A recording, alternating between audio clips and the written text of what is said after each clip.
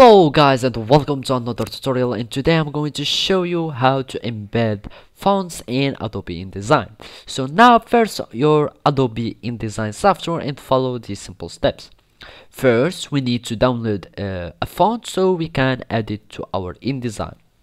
Basically you go to your browser and go to the dafont.com. These fonts are free to download, so you will need just to choose any font that you want.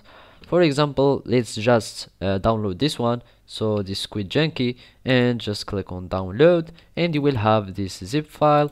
I will click this and you will go to your file of installation or where you did.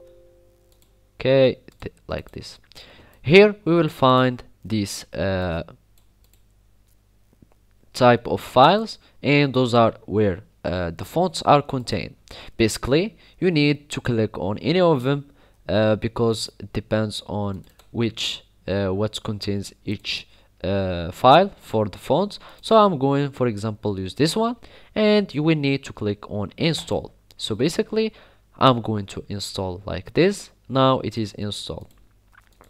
Now I'm going back to my Adobe InDesign and click on the text tool. I'm going to add text, and here I will search for my junkie, and we need to find our font that we have just downloaded. So basically you need just to give it its name. Let's go back and see the name of our file.